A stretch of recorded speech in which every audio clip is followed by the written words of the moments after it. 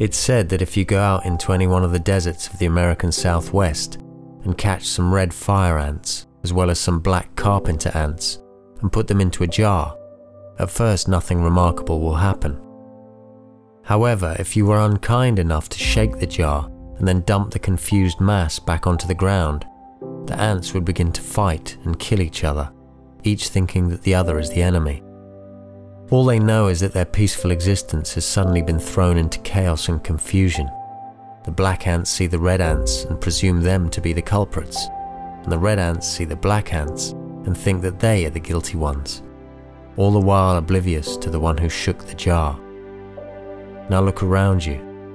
Left versus right, black versus white, pro-mask, anti-mask, pro-vax, anti-vax, negationists and normies, conspiracy theorists and sheeple, red ants and black ants.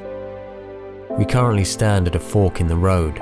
We have two choices, and only one will lead us out of this dilemma. Either we continue to fight and kill each other as we are placed into ever smaller jars and shaken ever more violently, or we stop fighting and figure out who the hell's doing the shaking.